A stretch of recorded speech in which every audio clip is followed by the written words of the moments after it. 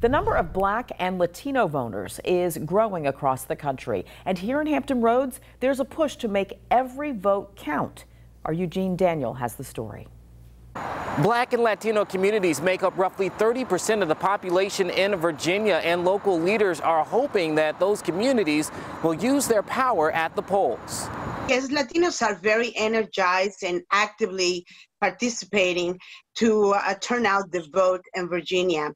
For the first time ever in a presidential election, Pew Research says Latino Americans make up the country's most eligible voters amongst minorities. Beatrice Amberman, chair of the Virginia Coalition of Latino Organizations, says there are several issues driving her community to vote. The unprecedented attacks on the Mexican and Puerto Rican communities, the caging of children, the threats on legal immigrants. So healthcare is on the line, education is on the line, our lives are on the line. Gayleen Canoyton with Hampton's NAACP chapter says the pandemic is disproportionately hurting Black and brown neighborhoods.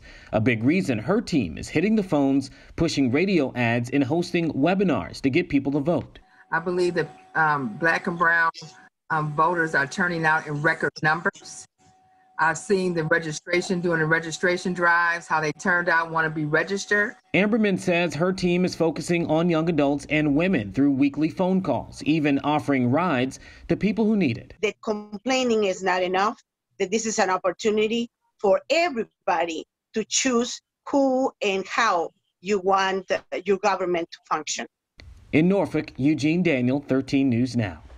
Both women say many Virginians have expressed safety concerns. It's important to note there are hotlines for anyone who sees something uncomfortable at the polls. They also say lawyers will travel to various polling stations on Election Day to keep an eye out on voter suppression.